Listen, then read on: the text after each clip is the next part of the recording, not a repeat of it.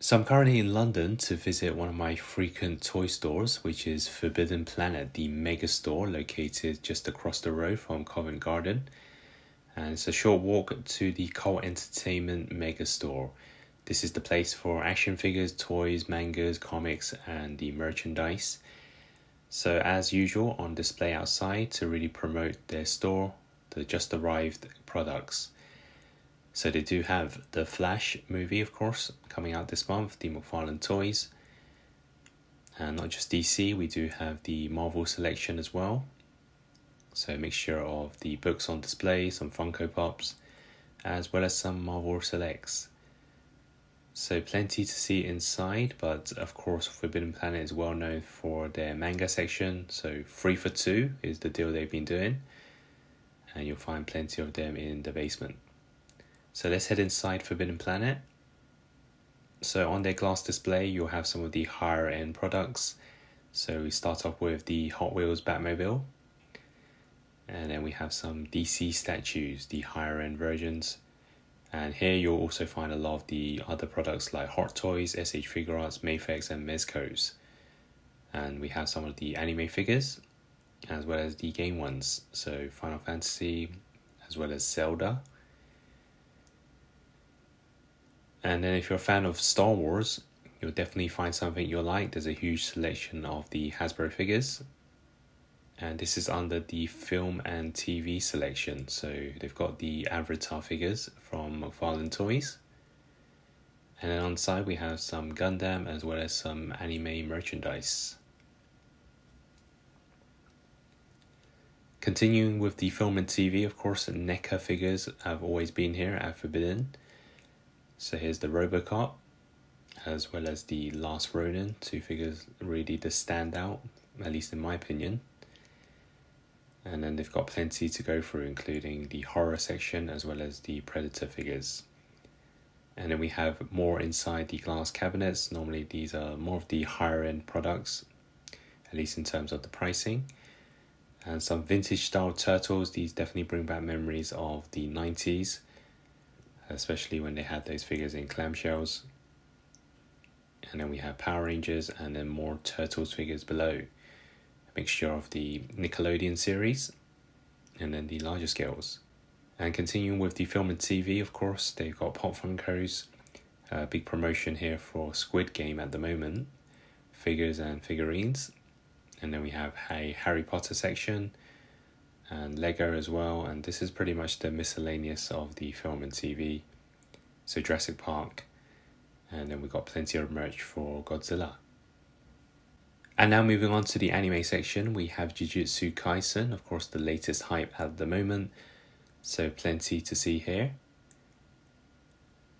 And then we also have some of the keyrings for the animes, and the one that caught my eye is the Death Note one. And then we have the McFarlane Toys Demon Slayer. These look actually pretty good for its price, considering anime is known for the other companies like Figma as well as SHF. I think the McFarlanes have done a decent job here. And then we have Indiana Jones to wrap up the film and TV side. And now moving on to, of course, the DC Comics. Huge selection, of course. And I'm going to move over to the DC Universe for now. And none other than to promote The Flash, which is going to be prominent in this store. So we have the Batman 89, we have the Flash alternate suit, the DCEU Batman looks pretty good despite the colours. The Supergirl figure as well, I think looks pretty okay. And then we round off with some more Flash figures. And below we have the Gold Label Batman, which again looks like a quite good figure. And then we have the larger 12-inch statues to wrap up the Flash movie line. And that does include Dark Flash as well as the statues for the 89 Batman. And then some figures that have been around for some time, some for decent prices. We have the Batman, we have the Dark Knight figures. And then below we have the Flash Batmobile, which I did pick up. And then we have the Hush statue.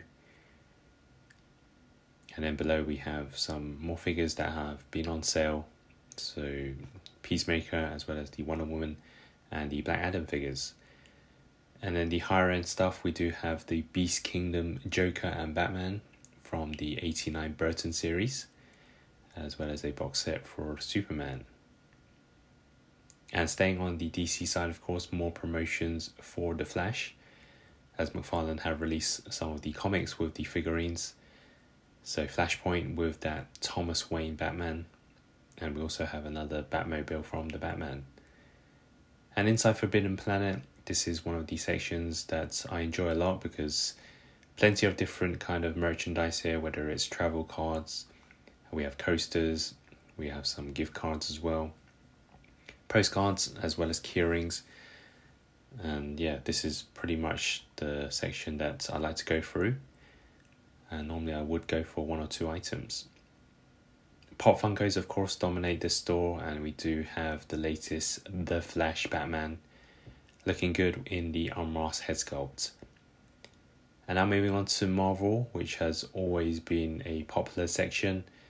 Nothing really new that stands out from this line at the moment, but they do have some of the Across the Spider-Verse figures below, and then we have the miniature figures, some box sets as well, including that double pack of Spider-Man, as well as Spinneret.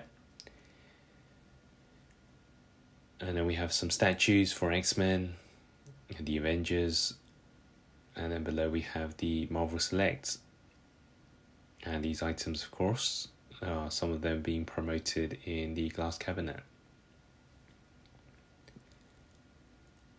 And then we have some artwork, and you also find some posters as well. So that's pretty much the first floor for Forbidden Planet. Now let's head down to the basement, which is the manga and comic section.